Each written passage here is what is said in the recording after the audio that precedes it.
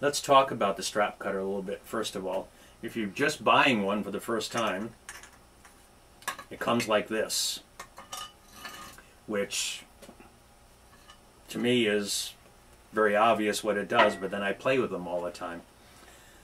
This has a little hole in it, mates up with the screw that's in here. You just set that down. This part can be slightly annoying, but you only have to do it once, so you don't have to worry about it. And the unit goes so that the ruler is facing the handle. And we tighten that up a little bit. And that's how it goes together. That's the first part. There are quite a few adjustments here you can make, but normally once they're set, you're good. The blade in here goes in between these two little slots on both sides, and the screws in the top hold it in place. So to insert a blade, you loosen these up a little bit. They're captive. Unless you keep going forever, they'll stay in there. You loosen them up a bit. The blade can then be slid into these slots, or the old one slid out and the new one slid in case of replacement.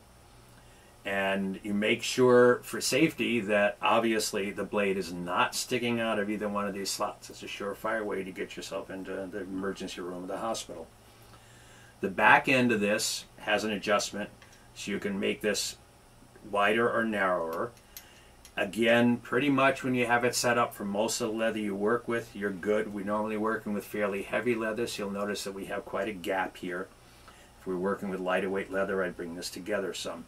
It also is sometimes necessary, if you're working with very light leather, that the blade can't be made to stay outside of these slots. In that case, you take yourself a pair of nippers, or as they're sometimes called dikes, and you break the sharp part of the blade out that's sticking out. And that's the way it goes together. The ruler guide is on the bottom side, and let's cut a strap. Normally this is used for cutting straps off of a hide of leather. Clearly in a close-up video like this, I can't lay an entire hide of leather, and then you wouldn't be able to see anything if we shot it that wide. So we're going to take a strip that we've already cut with this, and we're just going to cut it down to a little bit smaller. The first thing you want to decide is your size, obviously. Now the tool itself does have a scale on it, but it's not super accurate. It's close. But the best way we've found to do it is to just put it to the mark that you want. In this case, I'm marking it for 1 inch, and lightly tighten the screw. Once you've lightly tightened the screw, take your ruler, rusted, we're in Florida, everything rusts, and check the alignment with an actual ruler. In this case, I'm probably just the tiniest bit too narrow, just a gentle tap, and that's perfectly 1 inch. Now tighten it down nice and tight. And all you have to worry about is staying on the flat surface on both the top and the bottom of the cutter. Just simply slide it in. You notice now it's touching on both sides. It's touching on the top and the bottom.